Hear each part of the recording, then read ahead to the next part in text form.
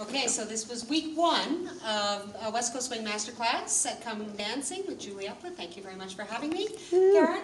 So we started off, we got into connection with leaders left, followers right. We worked on left side pass, followers traveling down the slot, doing walk, walk, side cross back, anchor step. Leaders footwork on that one is back, together, together, together, into the slot, 5 and 6. We switched up to a right side pass with a rotation within those fingers. Leaders again are stepping back, together,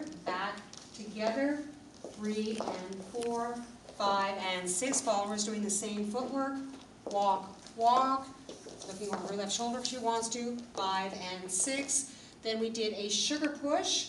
Leaders are stepping back together into the slot. We've got compression for 3 and 4, 5 and 6. We go back to a single hand hold. We also, a little bonus move, I don't always teach this in my first class, did a lazy tuck.